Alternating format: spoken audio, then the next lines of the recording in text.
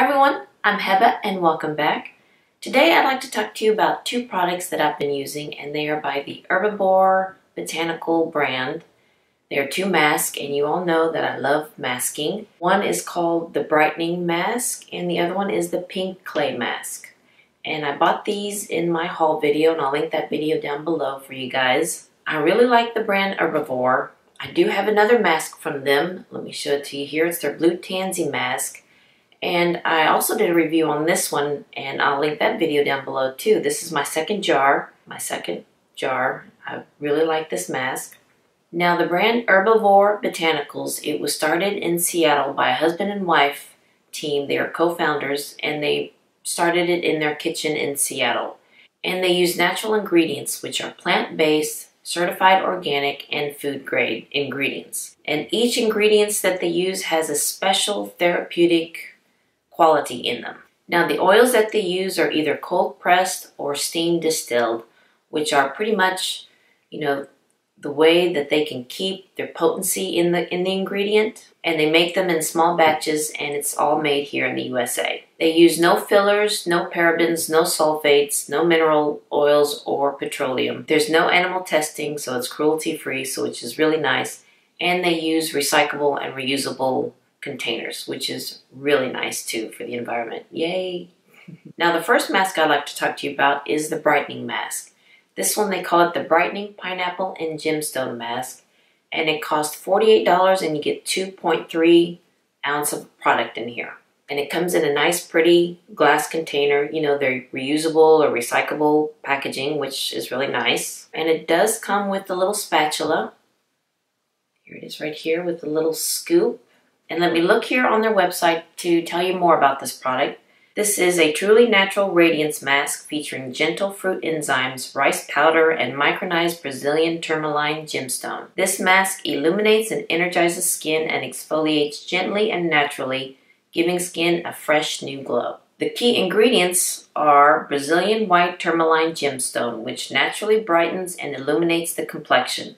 It also creates a slight warming effect, which it did, and increases circulation within the top layers of the skin, leading to healthier skin cells and more vibrant skin.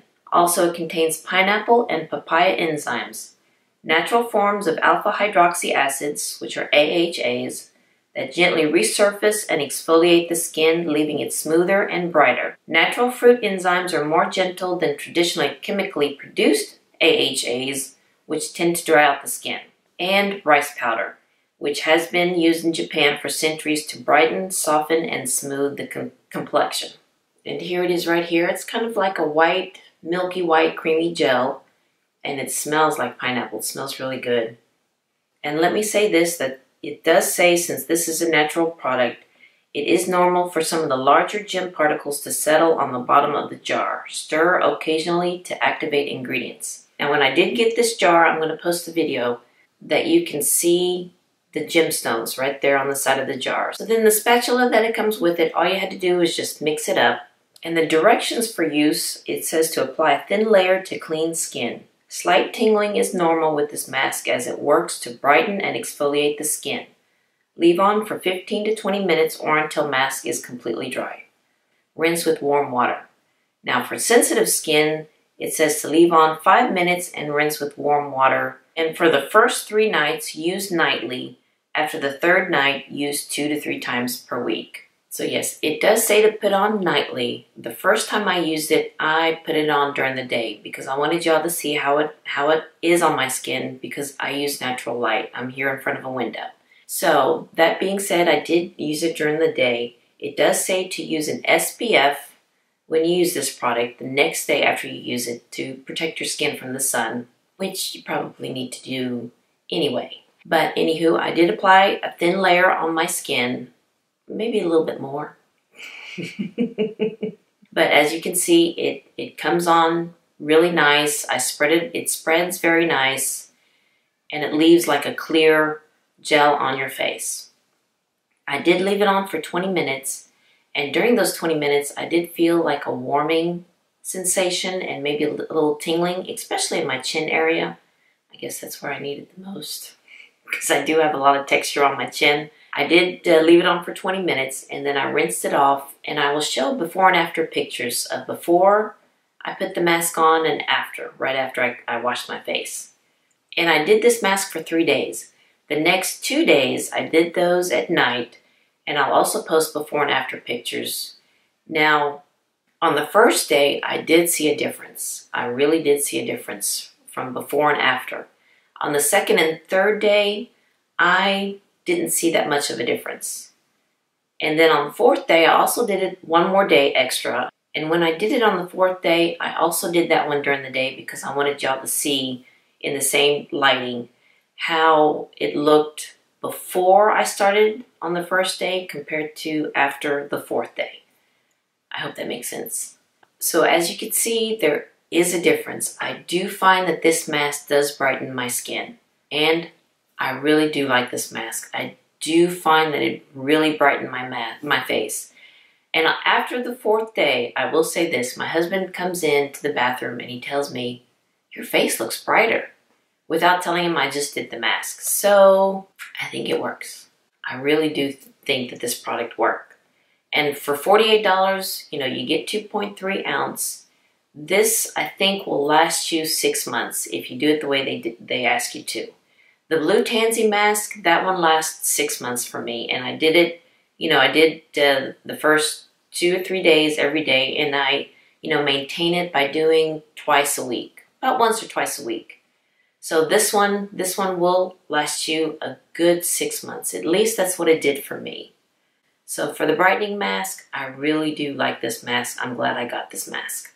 Now let's talk about the pink clay mask. Here it is right here. Again, it comes in a nice glass jar, the recyclable, reusable packaging that they use. This one costs $22 and you get 2 ounce in here.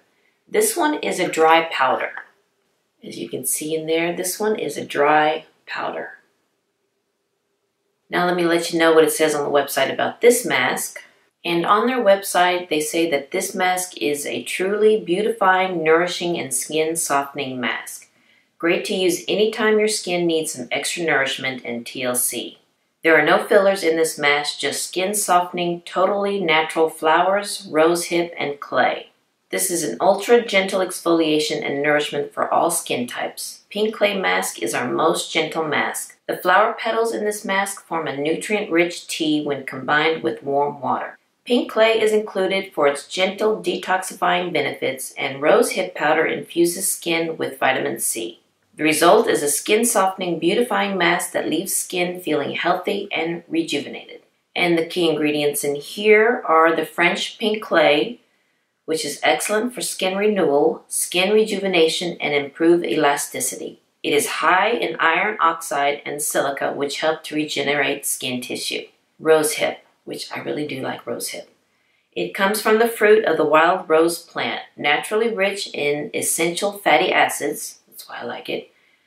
The essential fatty acids omega-3, 6, and 9 that regenerate skin cells and repair damaged tissue. Rosehip is also high in trans-retinoic acid, which is another reason why I like it, which aids in preventing premature aging. I mean, who doesn't like that? And chamomile flowers, which naturally soothing and anti-inflammatory. Chamomile flowers are gentle and effective at soothing and depuffing inflamed skin. All right here. Now the directions does say to mix 1/2 to 1 teaspoon of the powder with a few drops of water until a nice paste is formed. Apply to face and let dry and wash off. Now this one doesn't say, to use it every night for 2 to 3 days. This one just says whenever you want that extra oomph to your skin. Now, I did use this during the day. I used this twice. The first time, let me tell you how it worked. Now, what you need with this mask is a mixing bowl, 1 teaspoon or a 1/2 teaspoon measuring spoon, a brush, and some water. I used 1 teaspoon of this product. Now, it does come in a powder form, and it does come full to the top. So for the first time use, it was a little difficult to scoop out that 1 teaspoon, which, it doesn't bother me that much because there's ways to, work around it. And after you get that 1 or 2 spoons out, you'll be okay.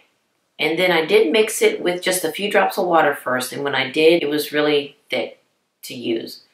Then I went ahead and just put, I think it equals to just a smidgen below 1 teaspoon. And that turned out to be a good paste for me. So pretty much it was a good 1-to-1 ratio. One teaspoon of the product and slightly less of water. 1 teaspoon of water. Now the smell. The smell, it didn't smell very good. You'd think it would smell like flowers because of the ingredients that are in here. But no, it did not smell like flowers. To me, it smelled like straw. Like a not very pretty scent of clay, if there is such a thing. So if the smell bothers you, you may not like this mask because it did have a distinct smell to it. I will say that. Once I got it to the consistency I liked, I went ahead and put that on my face with an old foundation brush that I use just for masking. And I let that sit for about a good 15 to 20 minutes until it dried. So after I let it sit for 20 minutes, it did dry down. And it did feel tight on my skin. It felt like the tightening, which is nice. I like that. And it did feel a little warming to it. Then I went ahead and rinsed it off. Now I'm going to put a picture up here of the before and after.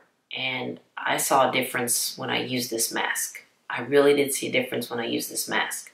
Now after about 30 minutes, I did notice a rash on my forehead.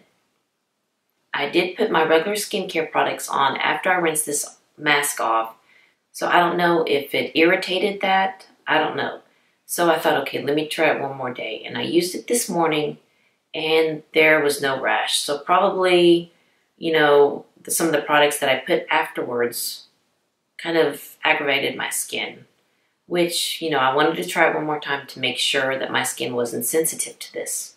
So with that being said, the brightening mask and the pink clay mask, I do like the brightening mask better than the pink clay mask. The smell is what's kind of turning me off. I will continue to use this because I did like the results from it, and the rash was just probably just a one-time thing. I'm thinking I'll still let you know about it, but I really do like the brightening mask. So let me just say I did use this mask for 4 days. 1 during the day, 2 during the night, 1 during the day, so 4 days. And then I was out of town for 3 days, so I didn't use any mask. I know, that was hard. And then when I came back home, I used this mask. And then 3 days later, I used it again. So just to let you know that I didn't use any other mask while I was using these masks. So yes, I really do like the brightening mask. And the pink clay mask, again, I'll just continue to use it until it's gone, and I just probably won't repurchase this. Alright, I hope this review was helpful for you guys, and if you like this video, please give it a thumbs up and hit the subscribe button so you can see more videos like this. And you all have a wonderful day, and I'll see you next time. Bye-bye.